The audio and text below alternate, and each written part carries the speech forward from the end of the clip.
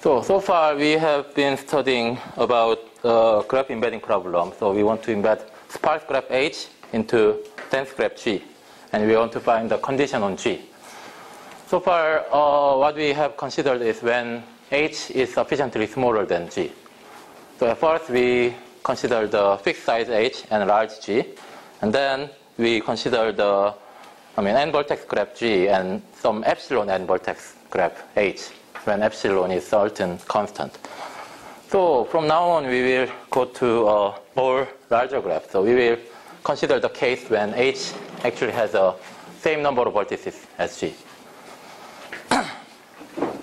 So we want to show that the certain, for certain graph H which has n vertices, and we want to find some condition to, embed H into G. So what would be the simplest graph H we can consider? So if H has some isolated vertices, then we might as well just forget it, and we can assume H is smaller. So it makes sense to think about the case when H doesn't have any isolated vertex. So most simplest case is when H is a matching. Say n-vertex matching, so which is disjoint union of edges. And what would be the condition on G so that we can embed this graph, this n-vertex graph, into an n-vertex graph G? So far we have studied the condition on the number of edges in G.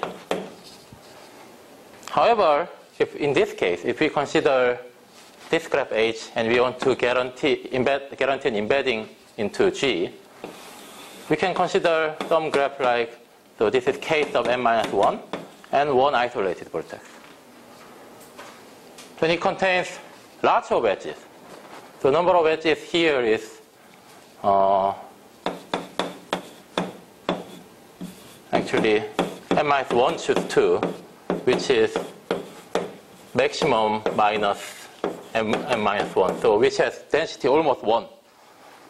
But it is clear that we cannot hope for an embedding of this into here, because there is this one vertex, and there is no way that no vertex here can map into here, because in that case H maps into non-H. So if we consider large graph H, which has same number of vertices in G, this number of edges does not make much sense anymore. So because of this example, so if some vertex has degree 0 or degree too low, then that's not good for our problem of this large graph embedding. So instead of E on G, it makes sense to consider the condition on minimum degree of G.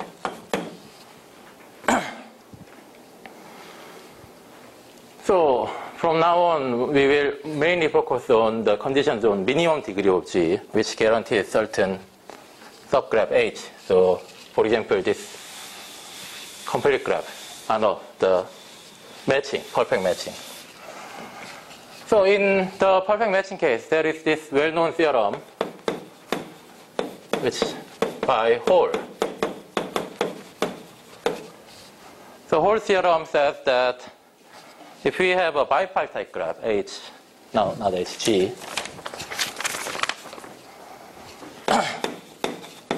so suppose that G is a bipartite graph,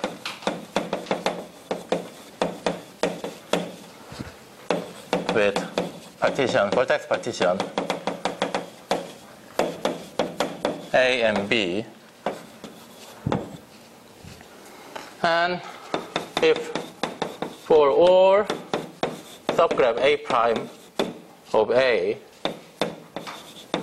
we consider the neighborhood of this vertex A prime. Here, because we used n, the neighborhood of certain set as a common neighborhood before, so to distinguish it, we put 1 here, which is a collection of vertices whose distance is 1 from A prime. So this is, so if we have this A prime, and any vertex which has at least one edge here are included here. If it has size bigger than A prime, bigger than A prime, for all set, then G contains the matching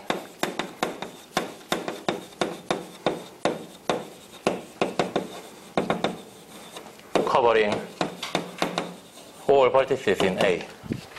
So this is most well-known, very basic theorem regarding this large graph embedding. So if this holds, then we can get perfect matching. As an exercise, you can use this theorem to prove that if we have a epsilon d regular graph, let's say A and B has both sides n, and we have epsilon d regular, and let's say epsilon is smaller than 2 over d over n. Then, would this graph contain perfect matching? Actually, that answer is no, because we know that the definition of epsilon d regular, right? Any not too small set, the density between them is always close to d. But that doesn't forbid, say, an isolated vertex. If there is one isolated vertex, then if we take, say, A prime and B prime, which has size at least epsilon n, between the density, this one isolated vertex contributes very little. So this one vertex has very little effect. So whatever we do on this one vertex, it doesn't change the density on any sets A prime and B prime too much. So it doesn't actually forbid this isolated vertex. So there could be some isolated vertex. So this doesn't contain perfect matching. However, if we forbid this, and we say that it's every vertex, say every vertex of this G, so this is bipartite graph G, contains something like, say, dn over 2 neighbors, and then epsilon d regular, then it contains perfect matching. So you can actually use the definition of regularity lemma to prove this. So basic idea is you take A prime and then check this holds condition holds. So you consider 3 cases: when A prime is too small, or too big, or in the middle. So say it's smaller than dn over 2 and bigger than n minus dn over 2 and in the middle. In these 2 cases, so if it's too small or too large, you have to use its minimum degree condition.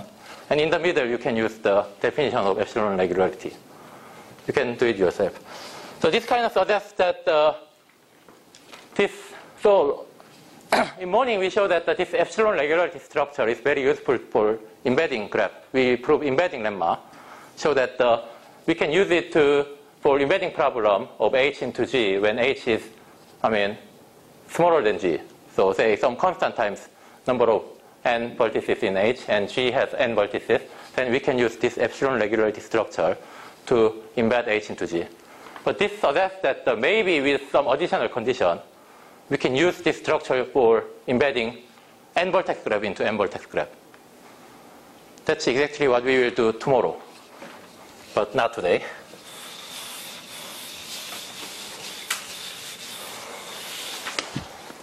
So then back to the original question. So then what would be the condition on G to guarantee a perfect matching in G? So embedding of this perfect matching into G. Actually, we don't use whole theorem anymore, so I will just delete it.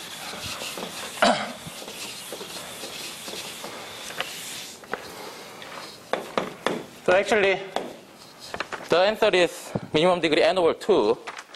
And actually, we can do better than that. Not only just h, we can actually embed more structure. So Dirac's theorem, classical theorem of Dirac, says that if you have n vertex graph G, which satisfy its minimum degree at least n over 2, then G contains a Hamilton cycle.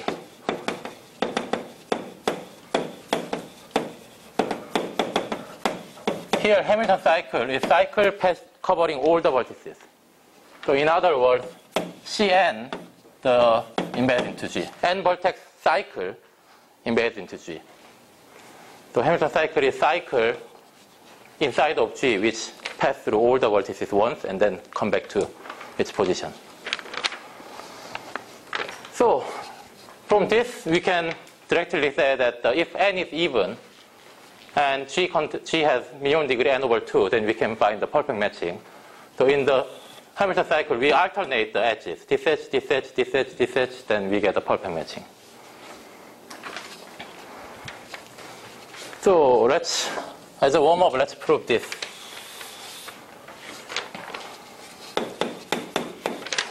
So how do we prove it? So we have this minimum degree condition. Then first, it is easy to see that G is connected. Because if you have a vertex x, vertex y, then its neighbor and x, neighbor of x, neighbor of y must, give me a moment. Does it have to coincide? Actually, it doesn't, but wait, does it have to be? Ah, yes. So there should be a common neighbor of these two. Yeah. Wait, is it? Okay. M minus 1, n over 2, n over 2. Ah, yes. So it is easy to see that it is connected. Yep. Then, okay, we choose the longest cycle. So maximal, longest path, maximal path, which start from x1, x2, and say x of, what did I write here, s.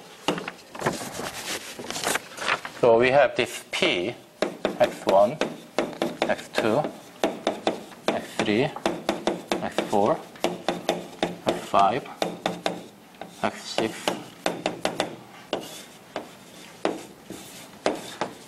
xs. So what we want to show is that we can, from this path, we can obtain a cycle covering all vertices, or we can get a longer cycle, a longer path. But by definition, this is the longest one, so we cannot get a longer path. That means we should get Hamilton cycle. So how do we do it? Is from the simple observation. So if we have H here and H here, then we get this cycle covering exactly the same vertex. And if there is a vertex outside, then because G is connected, there should be some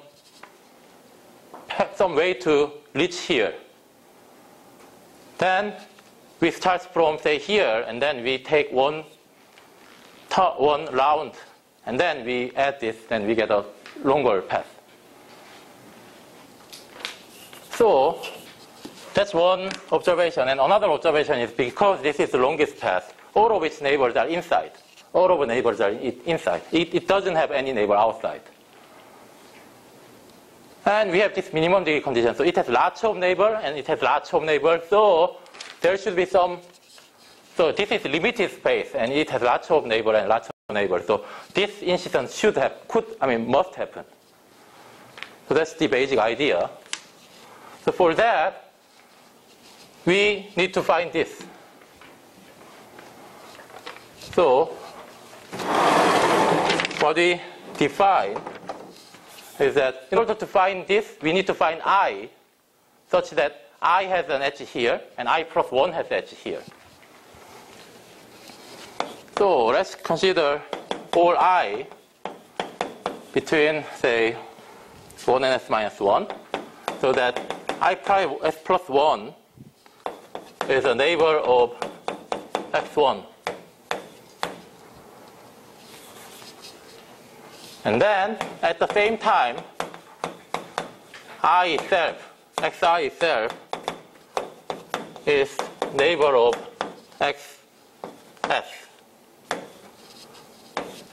So if we find such I, then we can use the trick. And what's its size? This and this. So what I wrote in, okay, yes. So out of s minus 1 indices, the one that satisfies this is at most, at least, n over 2. So the indices that doesn't satisfy this is at most this. So these are bad indices. And here again, s minus 1 minus n over 2 are bad vertices, bad indices. And out of all s minus indices, we subtract the bad indices and we subtract the bad indices. Then leftover must be satisfying both conditions. Then that's n over 2 plus, so n over 2 plus n over 2 minus s minus 1, which is at least 1 because s is at most n. The path has size length at most n. So there is this, say, k, which is in s minus 1, satisfying that the x1, x sub k plus 1 is in H, and xk, xs is on H of G. Then, by this trick, we consider the cycle.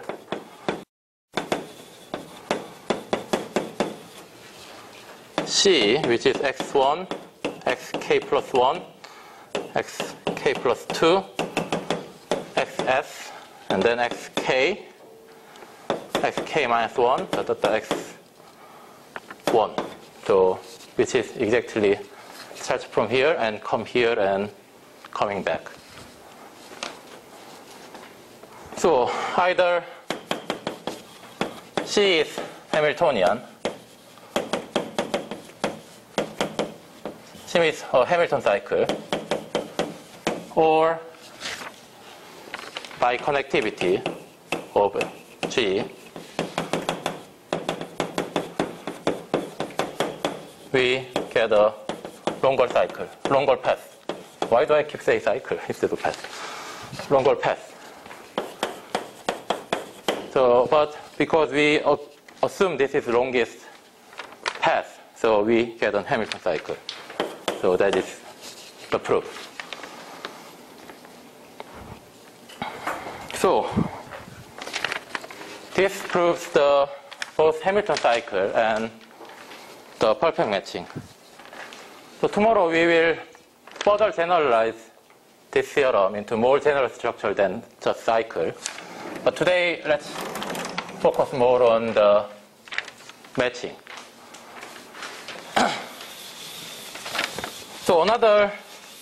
So we proved this minimum degree condition of embedding matching into G, matching of the size, n vertices. And one generalization of matching. So if you consider matching, it's a bunch of disjoint union of k sub 2, where k sub 2 is just an edge between two vertices.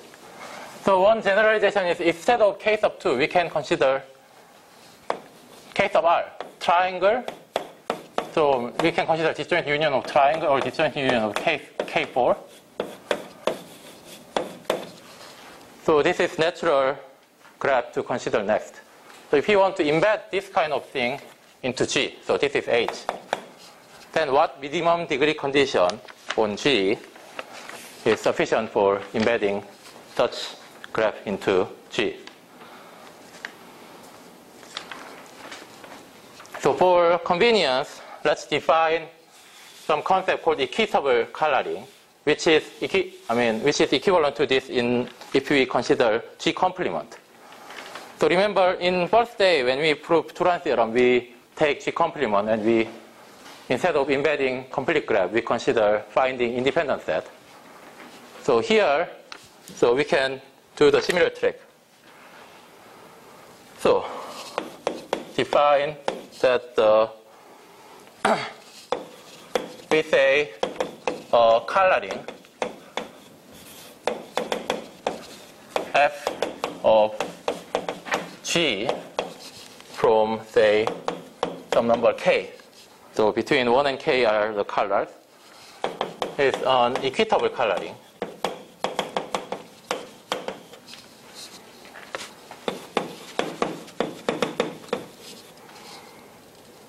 Equitable, say, k coloring. If it is proper coloring,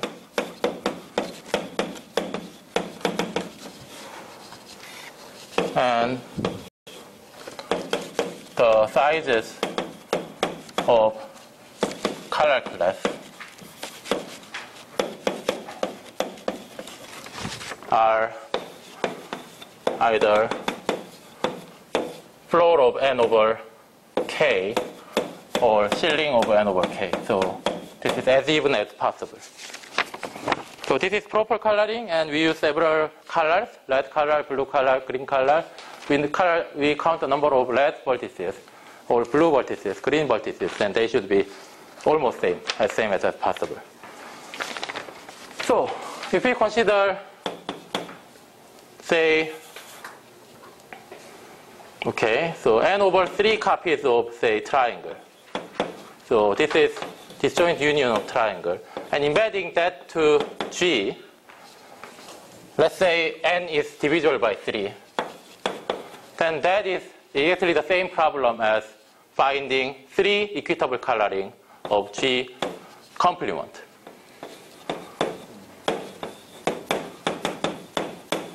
Three coloring. Because in this case, what we have is disjoint union of cliques in G. All of them have size 3.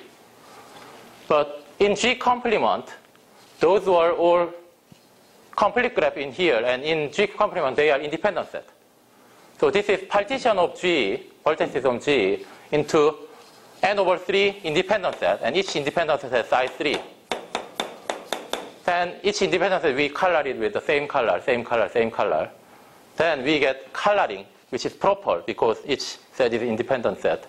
So all of these are red, then there is no edge between two red vertices. All of these are blue, then there are no edge between blue vertices. So that is proper coloring, and sizes of color classes are all same. So if we have results in equitable coloring, then we can flip the graph, and then we can obtain a result on embedding this disjoint union of cliques of the same size. So in that language, so we have this theorem, Heinarsen-O'Reilly theorem,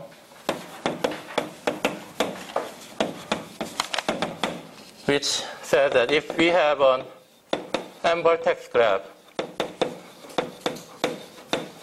G with minimum degree less than k, strictly less than k, then there exists an equitable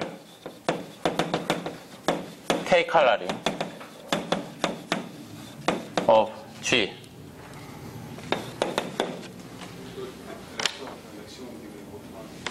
뭐라고 했나요, 제가? Less than k. Sorry. Why did I write minimum degree? You are right. Maximum degree. Yes. So if we consider complement, in particular, what it implies is that if G prime is an m vertex graph with minimum degree G prime is at least 1 minus 1 over R times N, then G prime contains floor over N over R copies are vertex disjoint copies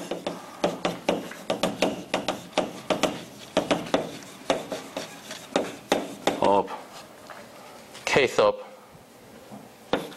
R. So those two are equivalent. So we will prove this theorem in the first, in the terms of the equitable coloring. So, okay, we will define some terminology. So I will write definition here and proof here.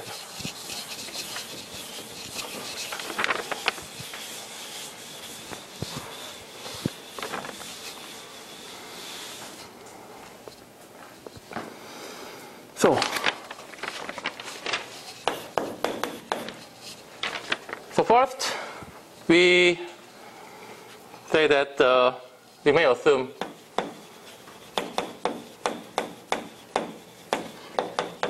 that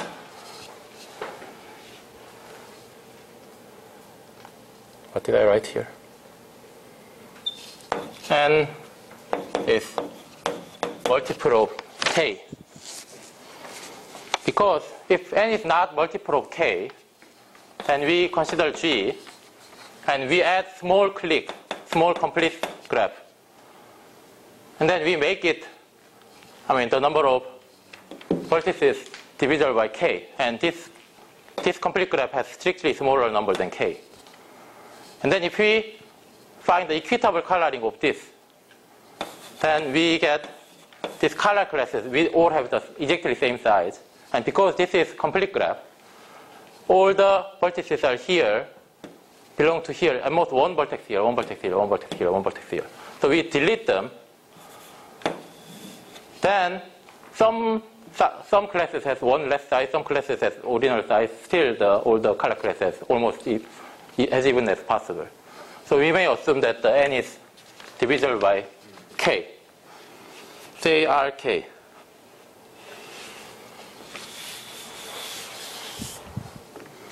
And what we do is we use induction on M, which is number of edges in G. So we fix K. So K is fixed. For K, we will show that holds. For any K, this is holds. And then we use induction on the number of edges in G. So if G is empty graph, it doesn't have edges at all, then this is trivially true. We just partition it. So base case holds. So now we assume that we get a minimum counter example. Assume G is a minimum counter example.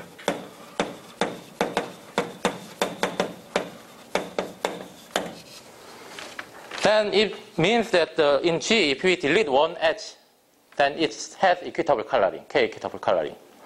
And then we put it back that edge.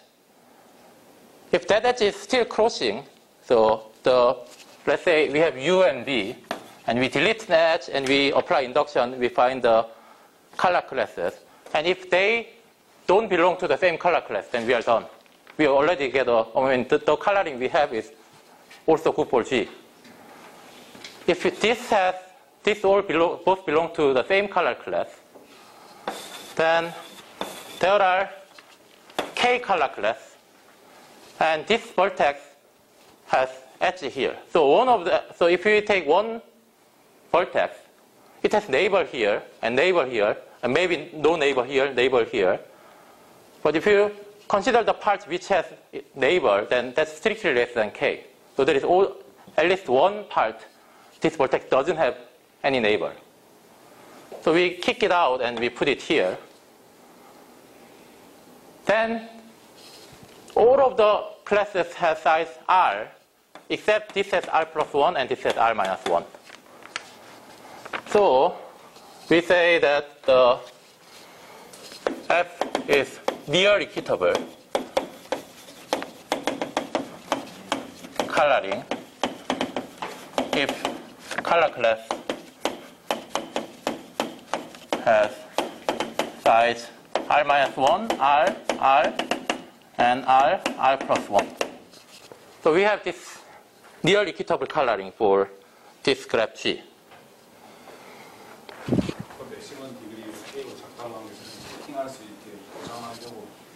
예.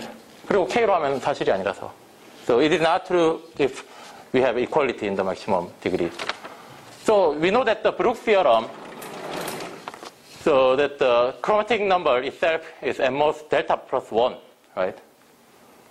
So yeah, there's a graph which needs delta plus 1 color strictly greater than the maximum degree color, even when we just want to get the proper coloring. So that's, cannot be relaxed.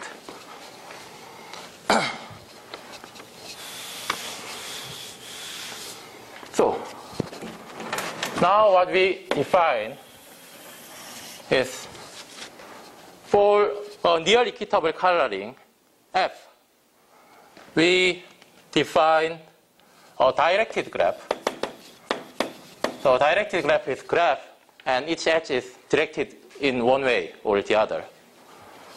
Directed graph come from this near equitable graph F. And what this directed graph, so okay, let me say it this way. So we have, if we consider this near equitable coloring, we have this situation. We have r minus 1 vertex, r vertex, r vertices, r vertices, r plus 1 vertices. And what we want to do, it has one more vertex. So we take one vertex and we want to move it to say here. Then we are, if that's possible, we are happy. But if that's not possible, what we want to do is we want to move it to somewhere else, and then here to somewhere else, and here to somewhere else. And then if that's possible, then we are also happy. So when is it possible? If this vertex has no neighbor here, then we can do this. And if there is one vertex which has no neighbor here, we can do this. And if there is a vertex which has no neighbor here, we can do this. So if this is possible, then we are good. So we want to, so our aim, our main idea of proving this theorem is we want to find such sequences so that we can move these vertices to here so that every class has the same size. And in order to encode this information, where to where we can move it, we use this diagram to encode this information. So diagram D consists of vertices, which is V1, V2, V sub R. So V sub K. So which is actually vertex set, but we can consider it as a vertex of this auxiliary diagram. Auxiliary diagram. So F gives us this partition, V1, V2, V3, V sub K. And in this auxiliary graph, we consider that as a vertices in here. And we say that the V sub I to V sub J, the directed edge, is in this diagram if and only if there is a vertex B in V sub I with having no neighbors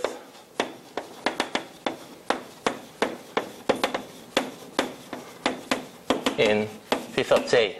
That means there is a vertex we can move to V sub J.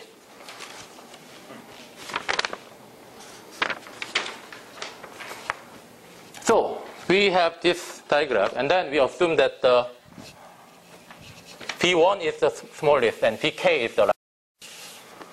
And size of V1 is r minus 1, and size of Vk is r plus 1.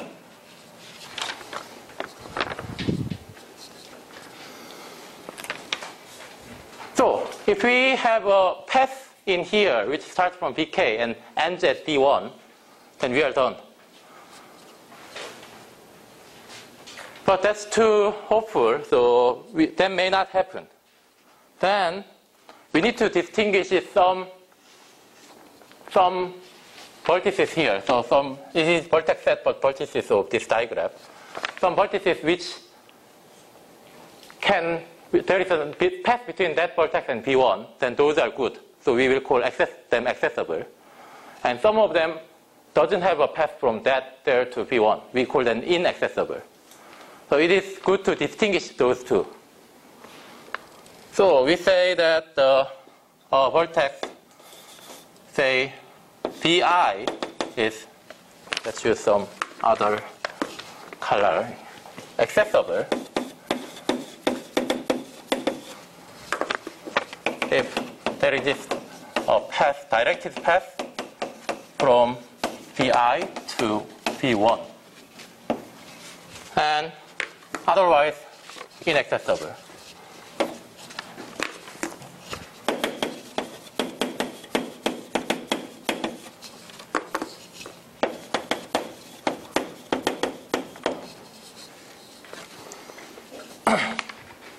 And one other thing is that, let's say, so we want to make some modifications. So V1, V2, V3, V4, V5, say,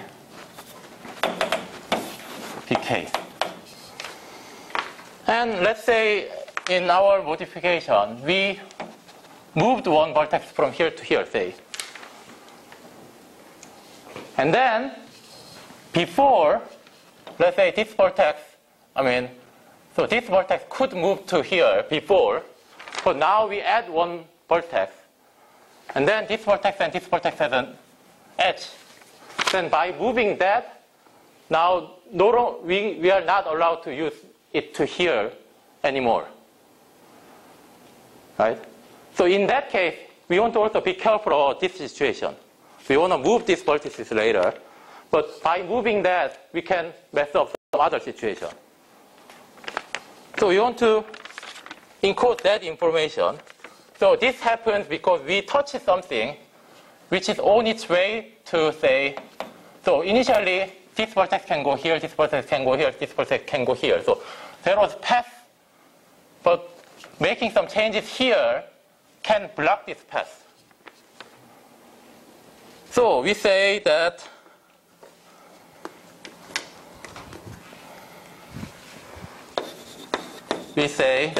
Vi blocks Vj if in this diagram, if we deleted this one vertex Vi, this does not contain a path from Vj to V1.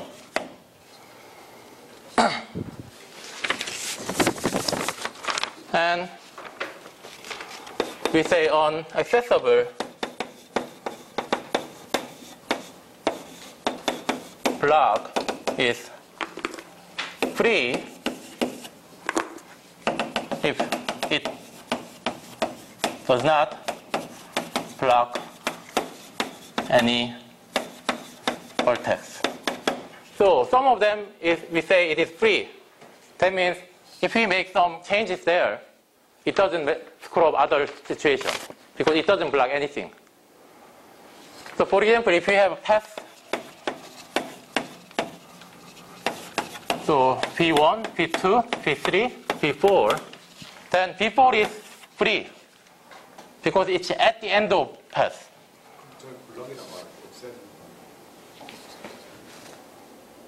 Accessible, what did I say? Accessible vertex. Accessible class. What did I say here? Class. Sorry. Yes. So these free classes are good because we can make some modification there without causing further problems. So now we define most of terminology. We will define two more terminology later, but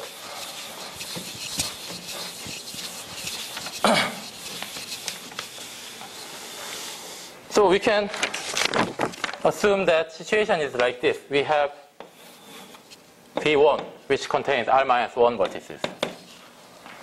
And we put B2, and B3, and up until to say here BA, and these are all accessible. And from here, BA plus 1, say BA plus B, where A plus B is K. These are inaccessible. We can just shift whatever we want. The indexing is okay, so these are accessible. And among them, let's say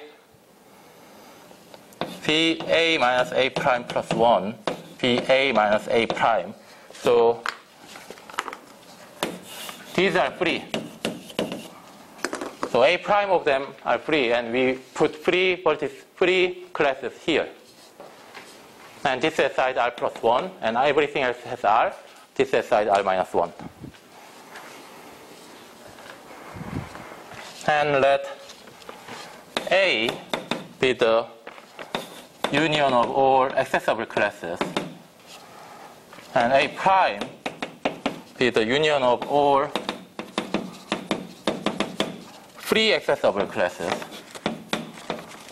and B is union of all inaccessible classes. So the union of the vertices.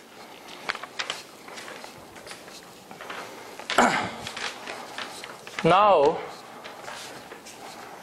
we, as moving one, as D prime might not have a, so VK might not be accessible. So, ideal case is if there is a directed path in D from VK to P1, then we move on, then we are good.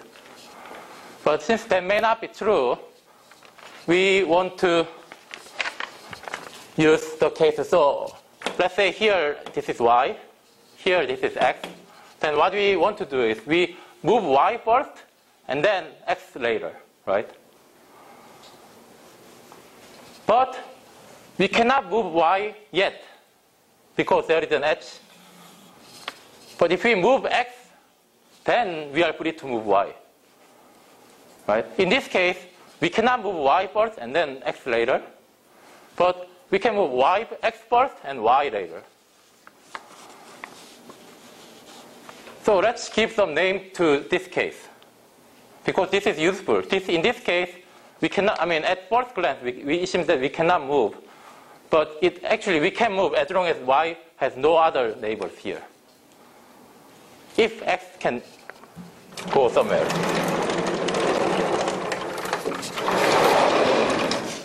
So we say that for on vertex X in P sub I, so before giving the name of that H, let's give the name of X. We say that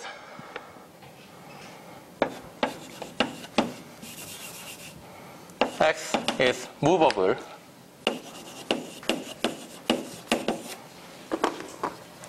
if there exists J to any accessible class, it's okay, such that X has no neighbor in P sub J. And now we give the H to name to that H, and we say on HXY with X in Pi, which is in free. So here, as I mentioned, free, if we make the modification in free, we cause no problem. So we are, focusing our attention in the vertices in these free classes. And Y is in B, so the inaccessible is a solo edge.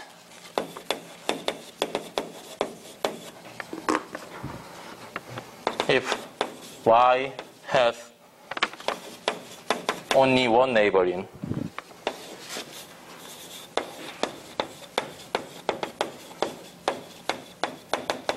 Pi, which is X.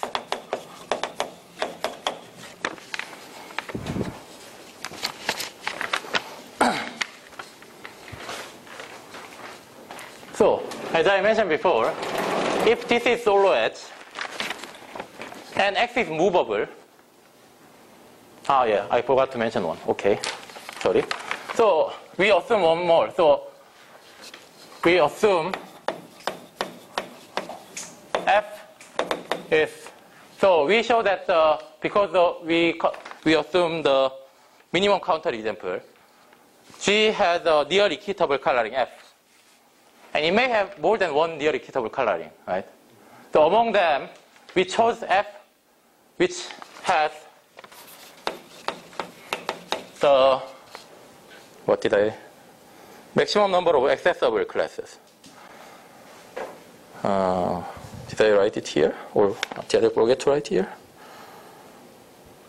Yeah. Has the, say, fewest inaccessible. So which is largest accessible classes.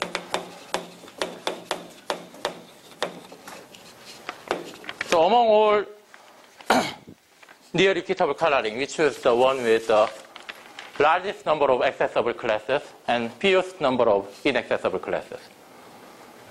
Yep. So we assume that. And then we consider this picture. And here we show that we define this movable and solo edge. And as I mentioned before, if this is solo edge, and if this is movable, then instead of moving y first and x later, this is already movable. We move x first and then y later. So we will show that in that situation, if we have a solo edge with one end movable, then we are done. So we want to show that.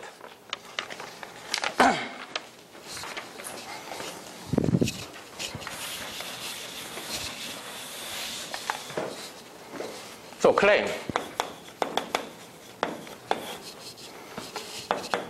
if xy is a solo edge with x in V sub I, which is free classes, or free class, and y is in VL, which is inaccessible class. And further, x is movable.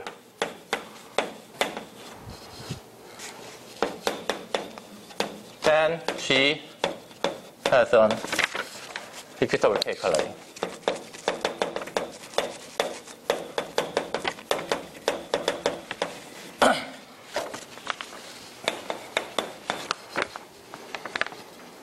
So what we want to do is, so before the situation is that in this part, we have R vertices, R vertices, R vertices, and R plus 1 vertex here. And here, R vertices, R vertices, R vertices, and R minus 1 vertices here. But if we move, say, 1 vertex to here and add Y to here, then here, the number of vertices is multiple of L, R, and here the number of vertices is multiple of R. And both are smaller graph. So we assume that our minimum example is minimal. And then using some property of here, we can color this part and color this part separately. And then merge them together to obtain an equitable coloring for the entire graph. So that's our goal. So for that, so we have to use the induction hypothesis in here, and then here we use the property that this is movable and this is this is solo edge. So because X is movable, there exists J, which is not I, but still in this among accessible classes, such that X has no neighbor in Vj. Then we move X to Vi and Y to, no, X to Vj and Y to Vi. So here to say X, so Vj, we move it here and we move it here.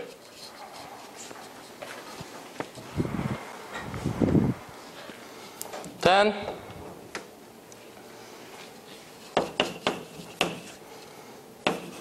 we obtain a near equitable K coloring, no, not K coloring, near equitable A coloring F prime of this G induced by A and Y. So here we now have one more vertex, but here this is R minus 1. V sub J now has R plus 1 color, 1 vertices, and everything else has exactly R color, R vertices. So this is near equitable. And then we know that, so here now this V sub J was accessible, right? It was accessible before. What does it mean? There is vertex which has no neighbor to somewhere else, and no neighbor to somewhere else, no neighbor to somewhere else. So here it has vertex no neighbor to here, and here another vertex which has no neighbor here, which has another vertex no neighbor here. There is this path. More importantly, because this was free class, there exists this directed path in D, which doesn't pass through this Vi. This was free, so that means in this Vj we define this freeness so that without this Vj, so because this Vi doesn't block anything, so there is path from here to V1 which doesn't pass through here. So we can move one vertex which has one larger to here, here, here, to get near equitable coloring in here. So since Vi was free in the original coloring,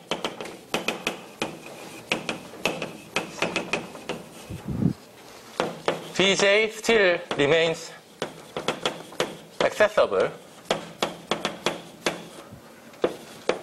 under F prime. Hence, Df has a path from Vi to V1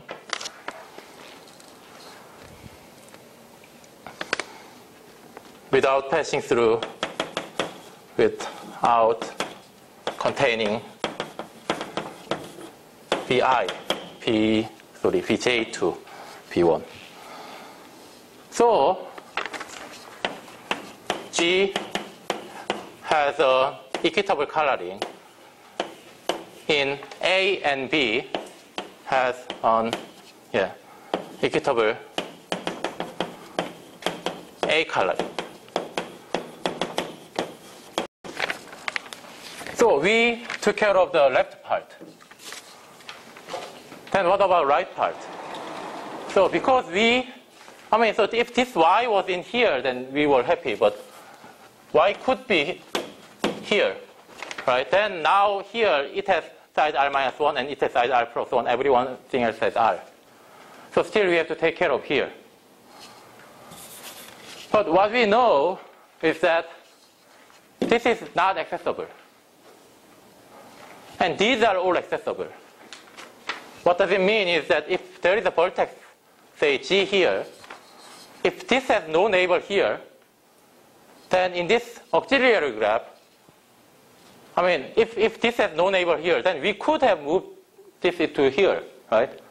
That means there is an edge in this directed graph from here to here, and this is accessible, so we can find the path from here to here, and then from there to V1. So which is not good for our definition. That means this has an edge here.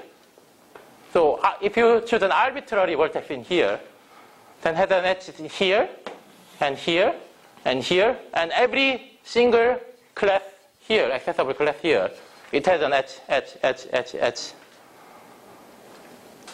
In other words, it has not many edges inside of here. So, for G, which is in B, has, so let's say this is BS, which is B, as BS is inaccessible,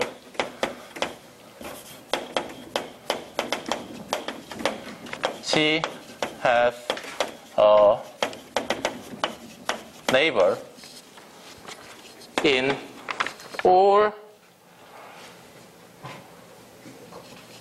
in each piece of I with, did I use the same character? So A, B, C, D, I, J, K, L, M, N, O, P, P. Yeah. BP with a P in between 1 and A.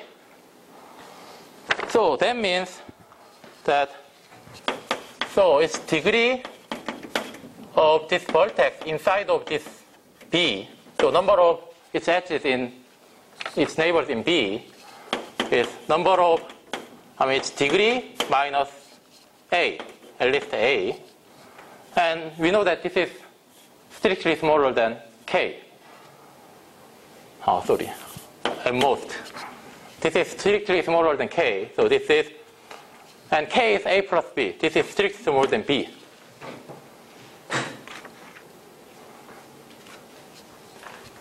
And we said that we took a minimum counter example, and this is smaller graph. So G, B minus Y, so we kick out Y here.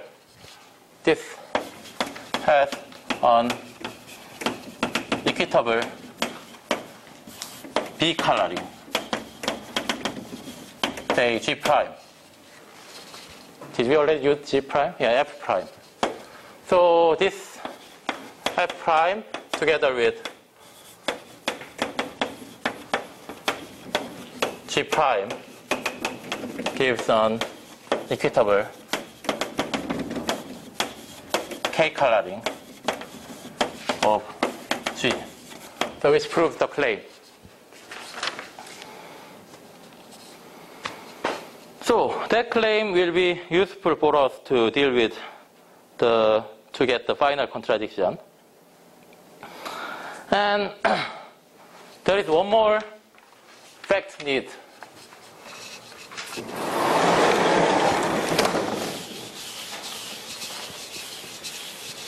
So I will not prove this. So I will leave this as an exercise. Its proof is quite similar to this claim 3, but only slightly more complicated. So I think you can do it. So another case is that even if, okay, so I will write it and then, 5.4. Yeah. So if we have two solo edges, xy and xy prime are both solo edges. So two solo edges collapse and and having x at the same end point, but x is non-movable.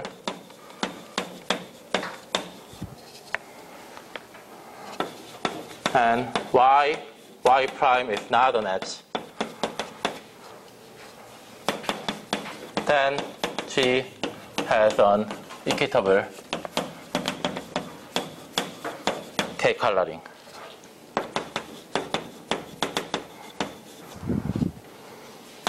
With has a near equitable K coloring with more accessible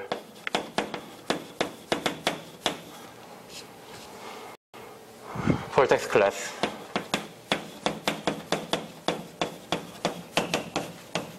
Than A. So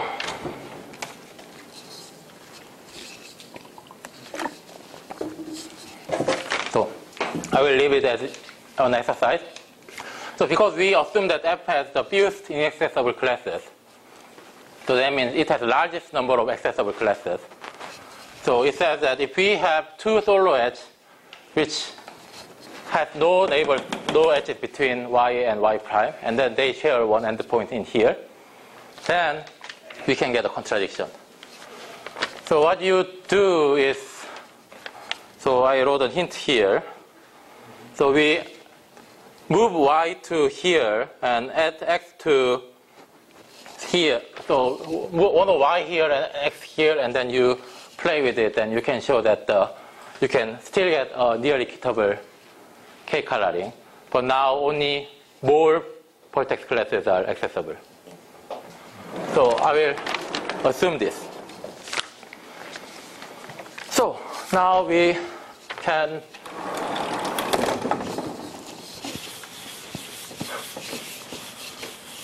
now what we will do is, in any case, we get one of these two situations.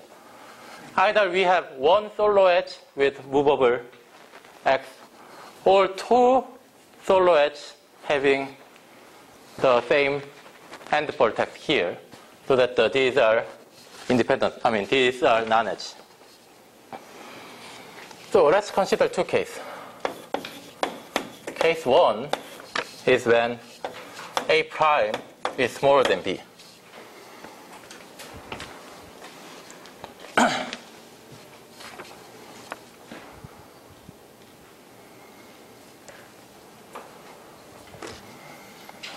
So let's say that we have this Pj. Okay. So what we want to do is, in this case, we will show that we can find the solo edge with one vortex at the end movable. So what we want to do is, we want to choose some Bj. And then we will divide it into two. Say U and U prime. And this U is defined as vertices which have some solo edge. So this is solo edge, means that Y only has neighbor here and nowhere else. So this is incident to some solo edge. So something like this. No, this is okay.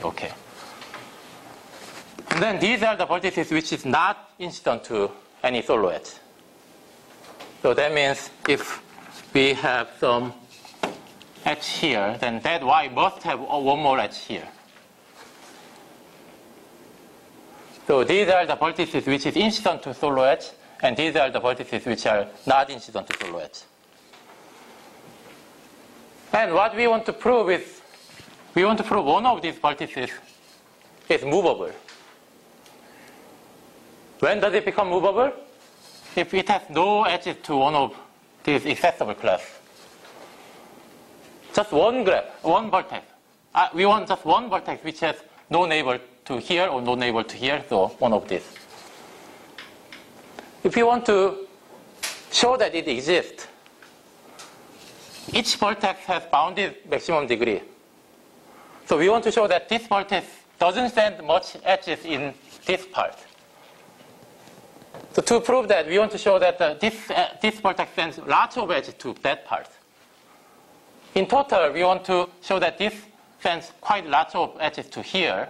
then that gives us the upper bound on the number of edges from here to this part. And we can enforce one vertex to have no edges to one part. So that's our strategy. Then, for that, if we want to bound the number of edges from here to here, we can just bound the number of these vertices. Because this vertex doesn't send any more edges to here. So this number of blue edges is same as these vertices. So you want to show that there are lots of these things. In other words, there are not many these vertices which are not end of this blue edge. So to show that there are lots of this blue vertex, we want to bound the number of this red thing which is out of this blue. So to do that, so for that purpose, we want it to choose this J widely, so that these vertices has lots of neighbors to here. So for that, we know that this is not free. So by definition, these are not free and these are free. So that means this blocks some of class here. This blocks some class. Let's say that class is Bj. So this blocks Bj.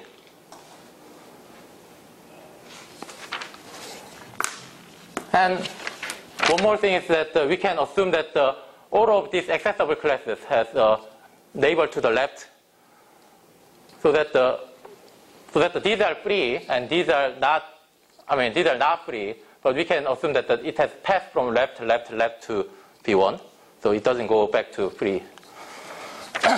And this vertex is blocked by this.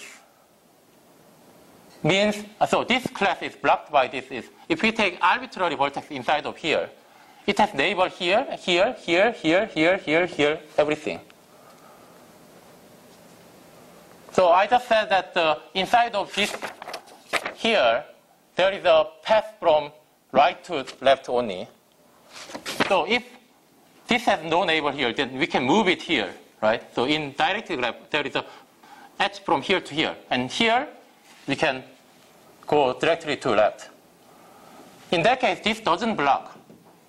So that means this blocks, this Bj means every vertex here has a neighbor in every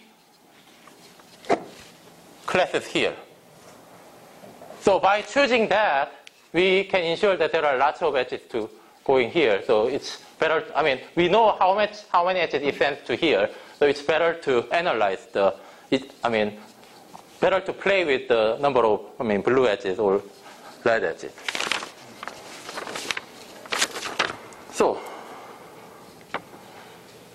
So we assume that each of B2 to BA minus A prime has lower indexed neighbor in this digraph D. And the set BA minus A prime blocks something, class say B sub J, with B sub J is free and accessible. Then for each x in this B sub J, we have its degree to A is at least A minus A prime minus 1, because it has edge to every single class from 1 to A minus A prime minus 1.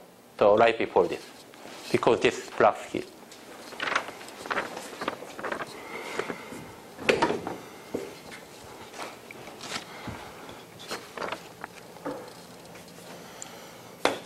since we have a bound on this number of vertices to B is less than k minus a prime. So degree of x is at most k minus 1.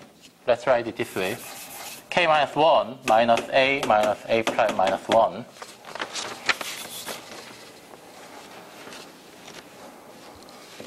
Then this is k is a prime plus b, so we have b plus a prime, which is at most 2b.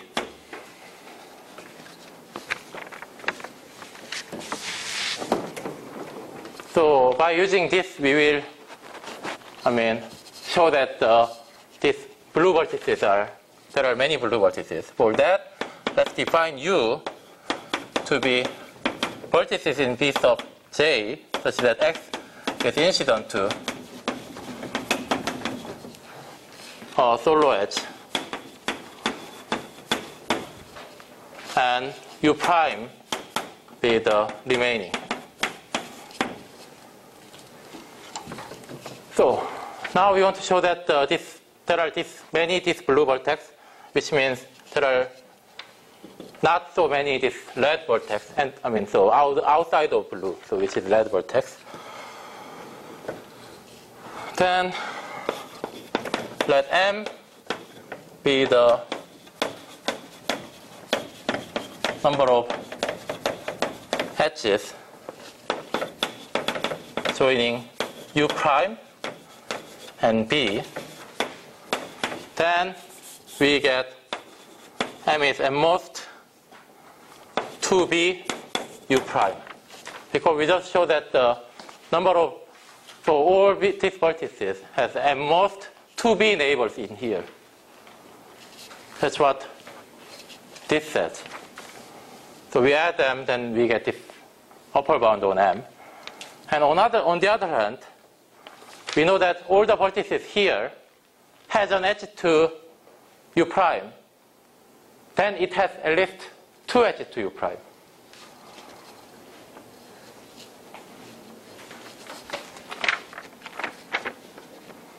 So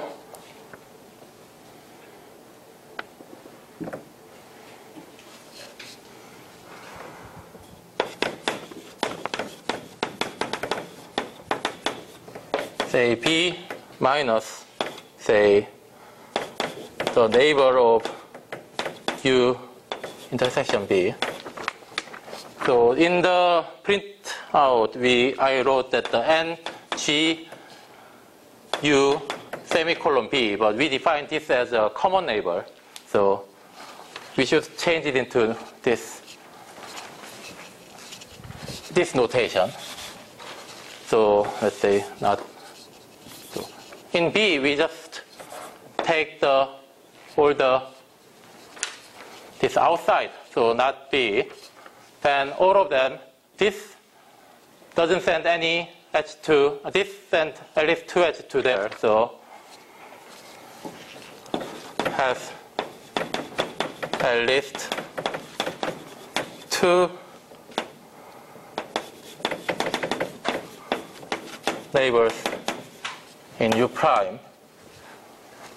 So M is at least 2 times size of B minus size of this one, the neighbor of U intersection B.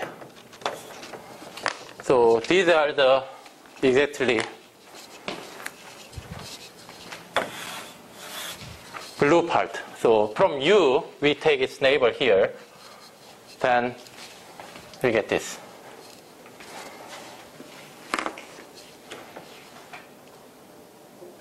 So that gives us the lower bound, right? So, okay, let me repeat it. So we take, yes, okay, so what I just said was slightly misleading. So, okay, so these are solo edges. And then, let's say, this is non-solo edge. So this is not solo edge, this is not solo edge. But we still want to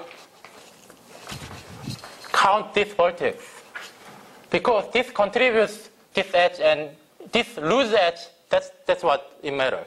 We want these vertices to lose lots of edges to B, so that we can find some class that this doesn't have edge here, right?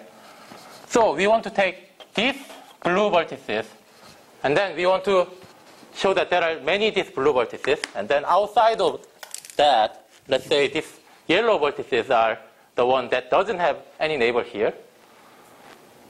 And so if it has one neighbor here, then it should have two neighbors here, because I mean, this is not solo edge. That means there is one more edge, and that cannot go to here because this is not blue.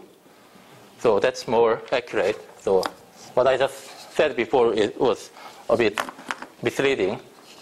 So from that, we get this lower bound, because from here to here, I mean, we just count these edges, then, yeah, so all of them sends two edges to there. So this and this together give us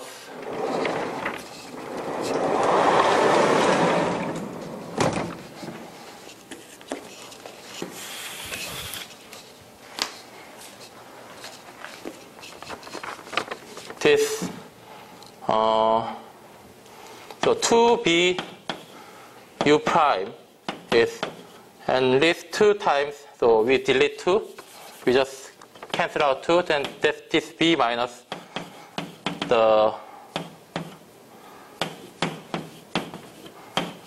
this.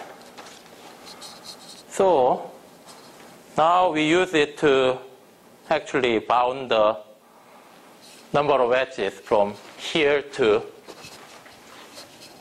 accessible parts. So we will use that.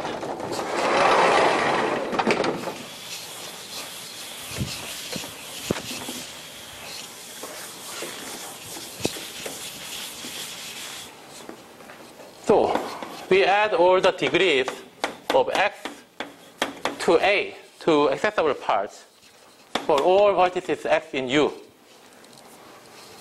Then we can upper bound this. So each vertex has its degree at least k minus 1, and most k minus 1. And there are U vertices. And then it might send some edges to here, to B. How many edges at least does it send? Number of these blue parts, which is size of NG1U intersection B. So that counts this blue edge. It might send more edge, like this red edge, but still it's upper bound. Yeah, we might have to subtract more to get the equality, but this is still larger. And we know that K is A plus B, so this is A minus 1 U plus B U. And we have this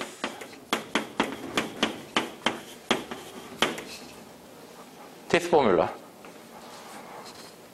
And then we know that the U and U prime together has size R. U and U prime together has size R. So this is A minus 1 U plus BR minus U prime minus N to the 1 sub G of U intersection with B. And we see that here, so B. So that's exactly, so this part, so minus that plus that. So that part is, from here we get B U prime plus NG1 U B1 is at least B.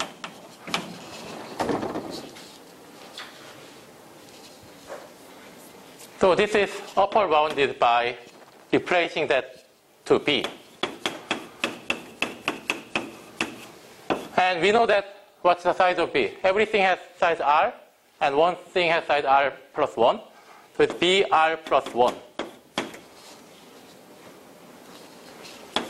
So this is A minus 1 times U minus 1. So from here to here, so it doesn't send any edges to B sub j itself. So here we have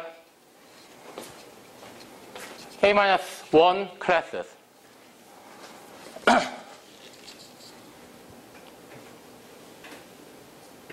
So there is one vertex here which sends less than A minus 1 edges to here. That means there is one vertex which sends at most A plus A minus 2. So it must skip one class. Then that is movable. And it is movable and it's incident to solo edge. So we are done.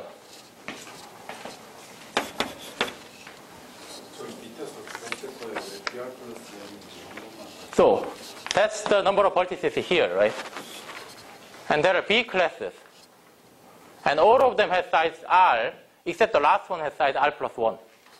So this is BR plus 1. So that finishes the first case. And then second case is easier.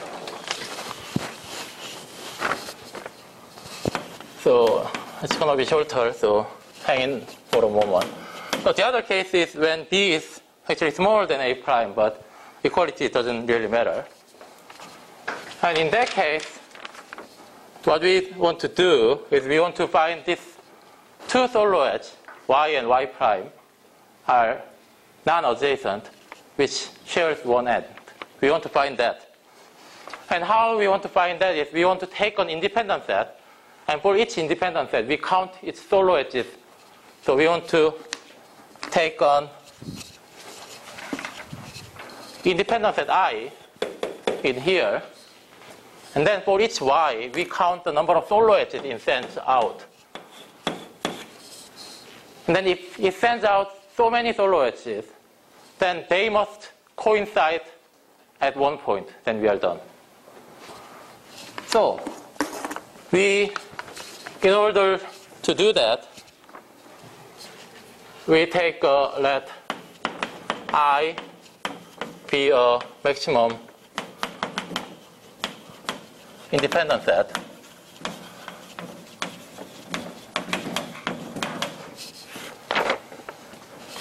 In B. Then we know that it has at least R plus 1 because this itself is independent set. So there should be figure 1. So for each Y, let sigma of Y be the number of solo edges incident to Y.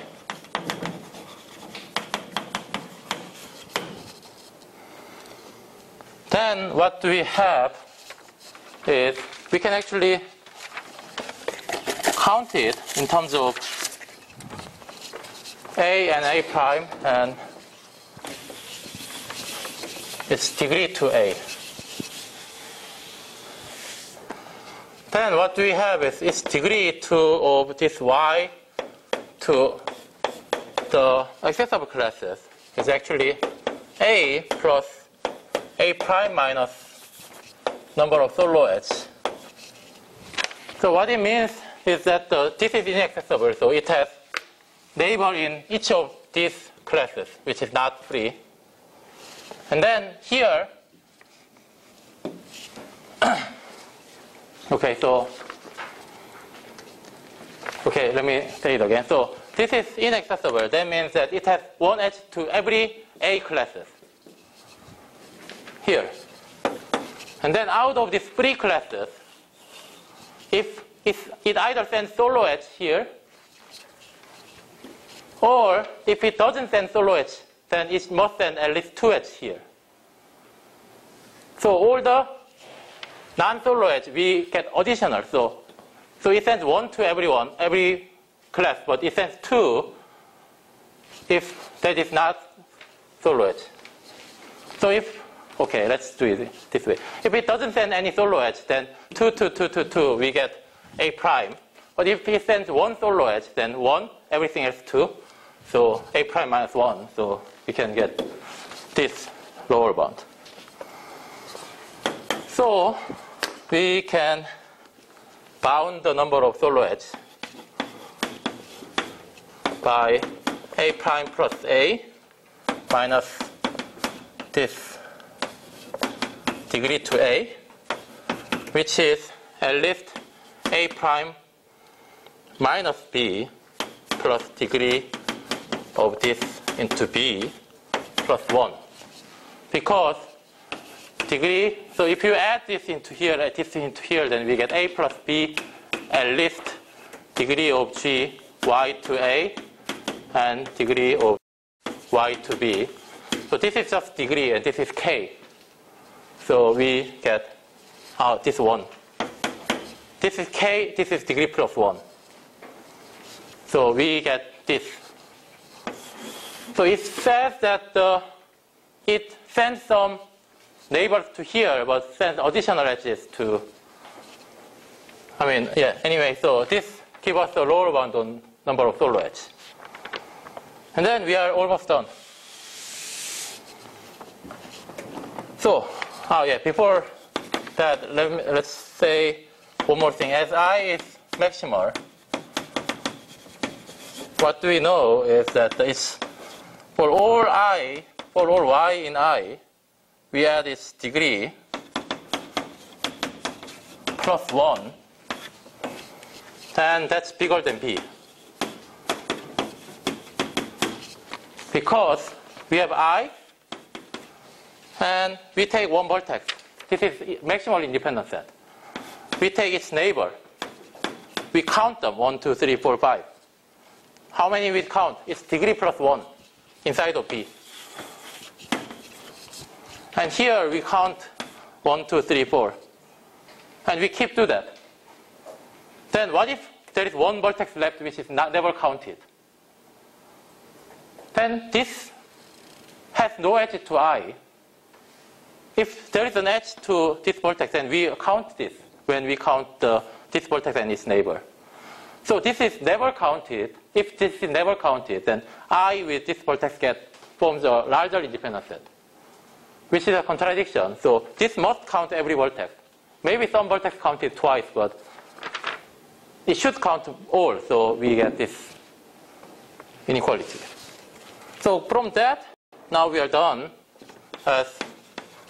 If you compute for all y in this independent set, if we add the number of solo edges, then this gives us that we have to add this number. So A prime minus B times size of I plus sum of degree of y in B plus 1 for all yi. And we just said that this is at least B. So A prime minus B times I